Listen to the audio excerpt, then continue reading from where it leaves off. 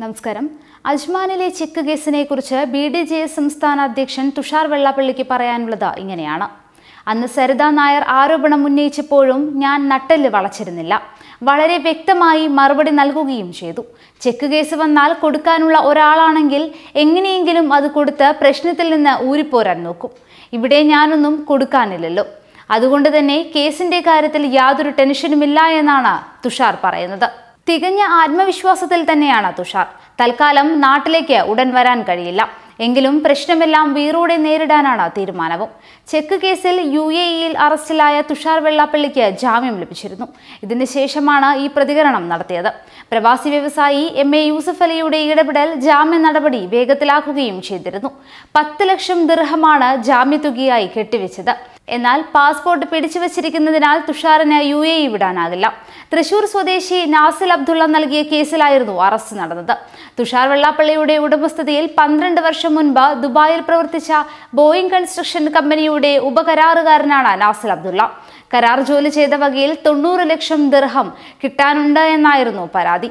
എന്നാൽ പരമാവധി 6 ലക്ഷം ദിർഹത്തിന്റെ കരാറുകൾ മാത്രം നൽകിയിരുന്ന ഒരാൾക്ക് ഇത്രയും തുക ഇനി നൽകാനില്ല എന്നും പണമിടപാടുകൾ നേരത്തെ തീർത്തതാണ് എന്നും തുഷാർ വ്യക്തമാക്കുന്നുമുണ്ട്.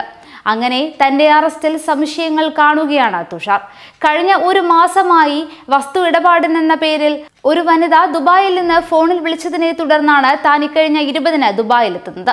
പണം തട്ടിയെടുക്കാൻ വേണ്ടി നാസിൽ അബ്ദുള്ള ആസൂത്രിതമായി ഒരുക്കിയ കെണിയിൽ അങ്ങനെയാണ് വീണുപോയത്. ഇതിന് പിന്നിൽ രാഷ്ട്രീയ ഗൂഢാലോചനയില്ല.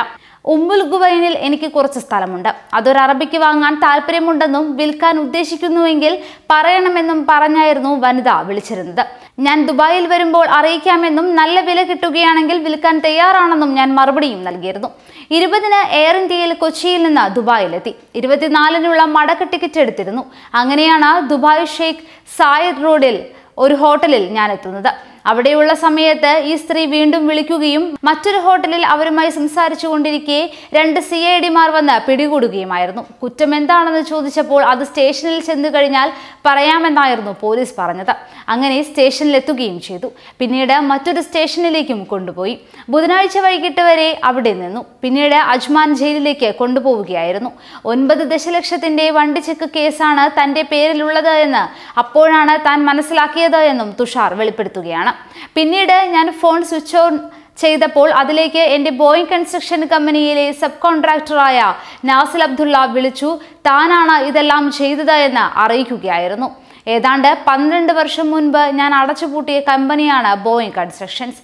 10 വർഷം മുൻപ് എങ്കിലും പഴക്കമുള്ള ചെക്കാണ് ചതിക്കായിട്ട് ഉപയോഗിച്ചിരിക്കുന്നത്.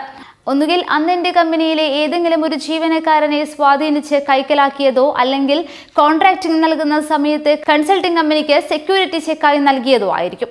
ഈ മാസം 1-നായിരുന്നു ചെക്ക് ബാങ്കിലിട്ടത്. അന്ന് നാസിൽ അബ്ദുള്ളയ്ക്ക് ഒരു ഉപകരാർ നൽകിയിരുന്നുവെങ്കിലും 6.5 ലക്ഷത്തിനായിരുന്നു അത്. അന്ന് ആ പണമെല്ലാം കൃത്യമായി കൊടുക്കുകയും ചെയ്തിരുന്നു. കമ്പനിക്ക് 30 ലക്ഷത്തോളം ദിർഹം പലരിൽ നിന്നായി കിട്ടാനുണ്ടായിരുന്നു. കമ്പനി പ്രതിസന്ധിയിലായപ്പോൾ നാസിൽ അബ്ദുള്ളയുടേതടക്കം എല്ലാ ഉപകരാറുകാരുടെയും പണം 60% നൽകുകയും കമ്പനി പൂട്ടുകയും ചെയ്യുന്ന ഒരു സാഹചര്യമാണ് അന്ന് നിലവിലുണ്ടായിരുന്നത്. പിന്നീടും കുറച്ചു പണം കൂടി തനിക്ക് കിട്ടണമെന്ന് നാസിൽ അബ്ദുള്ള പറഞ്ഞപ്പോൾ അതും നൽകിയാണ് ഞാൻ UAE വിട്ടത്. എന്നെ വിളിച്ച സ്ത്രീ നാസിൽ അബ്ദുള്ളയുടെ ഏതെങ്കിലും ബന്ധുവോ മറ്റോ ആകാനാണ് സാധ്യതയെന്നും തുഷാർ വെളിപ്പെടുത്തുകയാണ്. അദ്ദേഹം തെറ്റ് മനസ്സിലാക്കി ചർച്ച ചെയ്ത് പ്രശ്നം പരിഹരിക്കാനാകുമെന്നാണ് പ്രതീക്ഷിക്കുന്നതും അദ്ദേഹത്തിന് നല്ല ബുദ്ധി തോന്നട്ടെ എന്ന് പ്രാർത്ഥിക്കുന്നുവെന്നുമാണ് തുഷാർ വെളിപ്പെടുത്തുന്നത്. പാസ്പോർട്ട് കോടതിയിൽ ജാമ്യം വെച്ചാണ് ജയിൽ മോചിതനായിരിക്കുന്നത്. യാത്രാ വിലക്കുണ്ടെന്നും തുഷാർ വെള്ളാപ്പള്ളി പറയുകയാണ്. 10 ലക്ഷം ദിർഹം കോടതിയിൽ കെട്ടിവയ്ക്കുകയും ചെയ്തിട്ടുണ്ട്.